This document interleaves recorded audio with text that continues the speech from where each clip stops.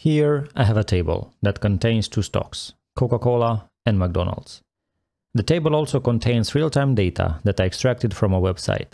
If I go to this spreadsheet and I add some more stocks, let's say Pepsi, Microsoft and Apple, and I go back to this spreadsheet and I refresh my query, the data for these stocks will be extracted and loaded into this table. Hello everyone, my name is Christian, and today let's imagine that we started investing in stocks and we want to extract some real-time data from web for tracking our portfolio. That's right, in this video we are going to do some web scraping.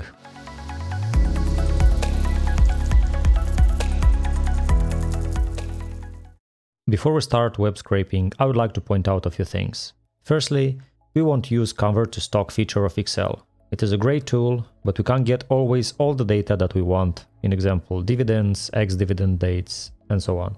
And also the purpose of the tutorial is to do web scraping. Secondly, Power Query is a great tool, but in my opinion, when it comes to web scraping, it is not very strong. On some websites, it manages to extract tables, but on the others, it doesn't identify anything. I think that on some websites with simpler structures such as Wikipedia, it works great. But on more complex websites, unfortunately, it cannot. For this tutorial, I tried to fetch data from Yahoo Finance, but I didn't succeed. The only data that I got was the HTML code that I couldn't use for what I needed. I also tried Google Finance. Power Query managed to identify some tables, but unfortunately, they were not relevant for the stocks data that I needed. After a few attempts, I managed to find a website called MarketWatch. From it, I was able to get a table that contained key data for a stock. I assume that its structure or the backend is simple enough and Power Query manages to identify the tables. The website works now with Power Query, but maybe in the future its structure will get more complex and Power Query won't be able to extract anything, just like with Yahoo Finance. Okay, so now let's extract the data. If you want to import data from a website, first we need to copy the URL of the website. So let's go to the website that I found. Let's search for the Coca-Cola stock. And here I see a table that contains key data for this stock. To me, it looks relevant. So we will copy the URL to our Excel file and we are going to extract this table. With the copied URL, we need to get to our Excel file, click on data, and click on from web. If you don't have the icon in here, you can go to get data, from other sources, and then from web. Paste URL on in here and click OK.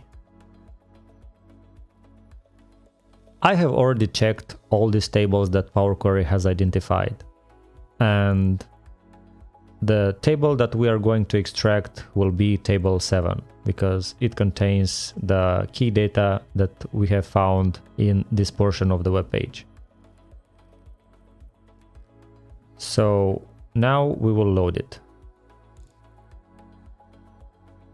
Now we have the data extracted for the Coca-Cola stock, but this is only one stock. How do we import more stocks at the same time? For this, the website that we are scraping needs to have consistent URL for the stock, and I'll show you in a while what I mean by that. If we go back to our website, we can see that the URL of the website looks like a path to a folder, just like on our computer. Actually, the URL stands for Uniform Resource Locator, and it is indeed the path to a specific resource. Here we have the website name, then after the first slash we have the investing, which is a folder from the website server.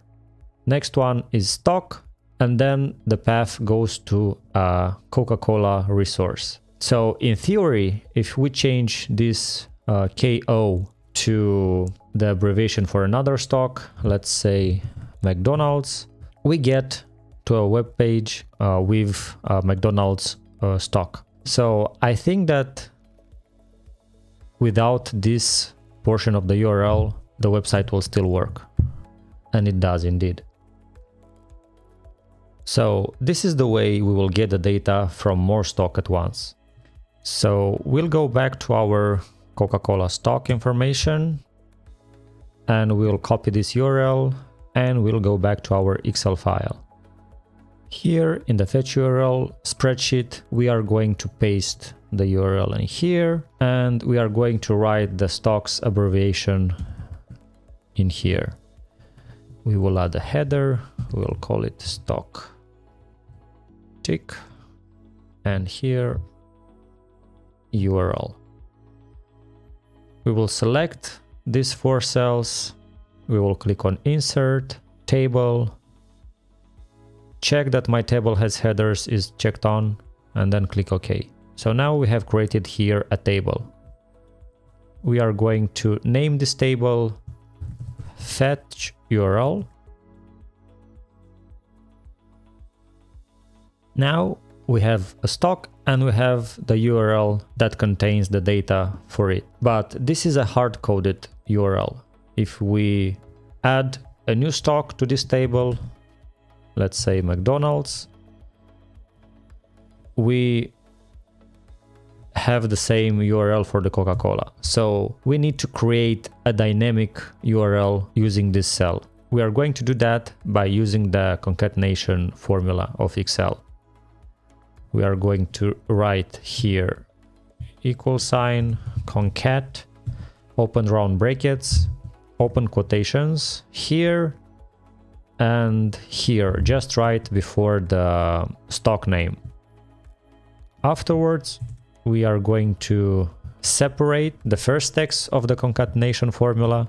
You can see in this portion of the concatenation formula we have text 1 and text 2. And both texts are separated by a semicolon. Depending on your Excel localization, you might have a simple comma. Make sure you use the right symbol for separating the text within this formula. So here I will just add the cell that contains Coca-Cola, and then I will close the bracket. So now you can see that we have dynamic URL.